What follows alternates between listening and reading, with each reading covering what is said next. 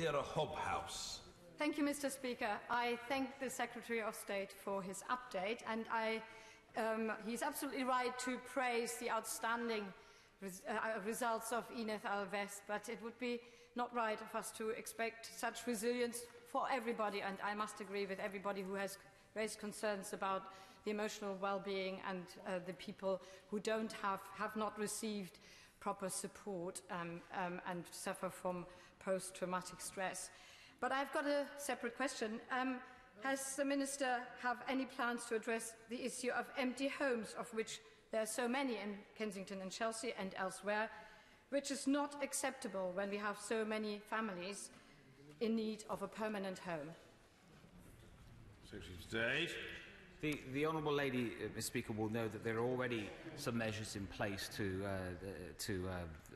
deal with empty homes and to provide incentives for them to not be empty. But in light of the Grenfell tragedy, in terms of finding the number of homes, there has been considerable progress over the summer in acquiring mostly new homes, Kensington Row, Hortensia Road and others, and also there's been considerable work done in trying to convert some of the temporary homes that residents are in into permanent homes at their request.